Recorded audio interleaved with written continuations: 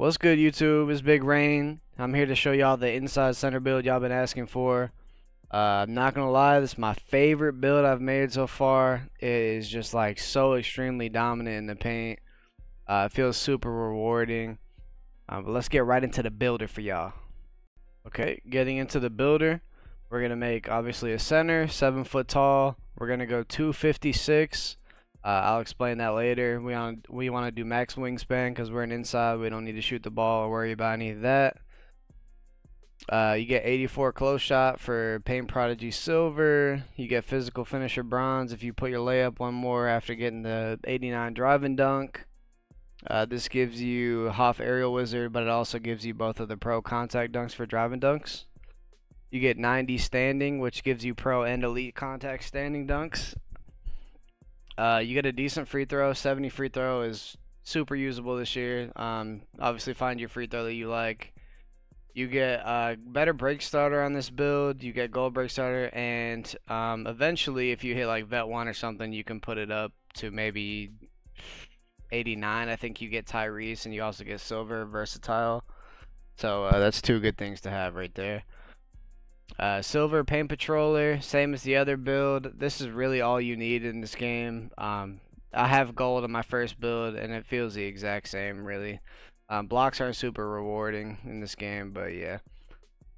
You get 62 perimeter. You need perimeter to be able to contest shots in this game, and it also gives you bronze and movable enforcer, which gives you better bumps on the perimeter.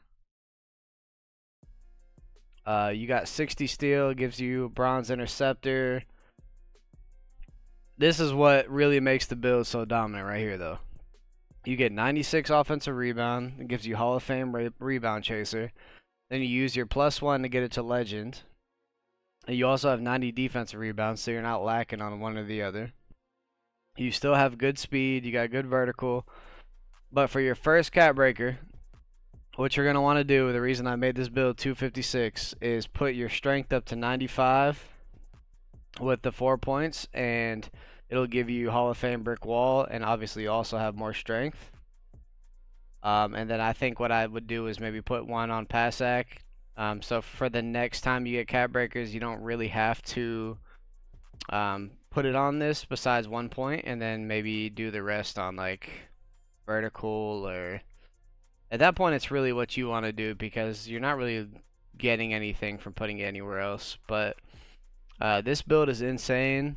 Definitely my most fun build I've played on so far. Like I said, you literally worm everybody. You get every rebound. You jump through and over everybody. It feels insane. And I think insides are honestly going to be meta this year because of the fact that, you know, you're not shooting 80% from 3 like you were in prior years on this game. No matter how good you are. I don't know even a professional that is shooting 80% on this game. So just being able to be down there and get rebounds for your team is super important. And, you know, when you're on a pop, you're also missing shots. You're not getting a lot of rebounds on offense because you're not in the paint at all times like you would be on this. But yeah, I think that's the pros of having an inside on this game. And let's get right into the build comparisons.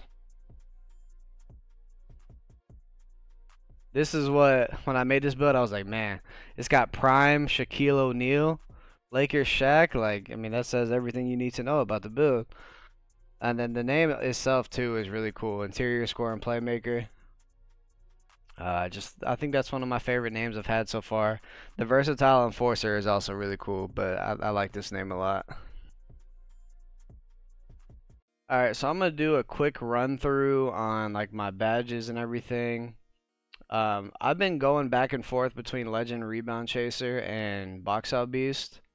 Because if you guys don't know, Box Out Beast is pretty much a worm, and obviously your box outs in one badge this year. So I've been trying to see if Legend Box Out Beast gives you more. I'm not really too sure if it does. But I mean, either way, you can't really go wrong. Your build still jumps crazy for rebounds with either, but this is usually what I run with. And then also I wanted to go ahead and show some dunk animations. It's pretty much the same stuff. You can change the dribble stuff and all that. I haven't really done that yet. Someone told me Drew Eubanks was pretty good in the comment section of my animations video. I've been testing that out. Shout out to him. And then my dunks are relatively the same. You got all the contacts, all the basic dunks like the two-handed hangs and all that good stuff. Athletic one-handers off one. Reverses off one really good. Doesn't ever get blocked. Both the rim pulls under the basket, two-handed under the basket, both the contacts. Got LeBron on this build. Obviously you want to get these. I don't use Zion because he has crazy animations. But yeah, that's pretty much it. A lot of these aren't really too good. Just because you go up slower because you're jumping off 2 feet instead of just one. So, but yeah, that's pretty much it for this build video. I know a lot of people were asking for the inside, so here it is. Like I said, it's my favorite build this year so far I've made. It's my third one.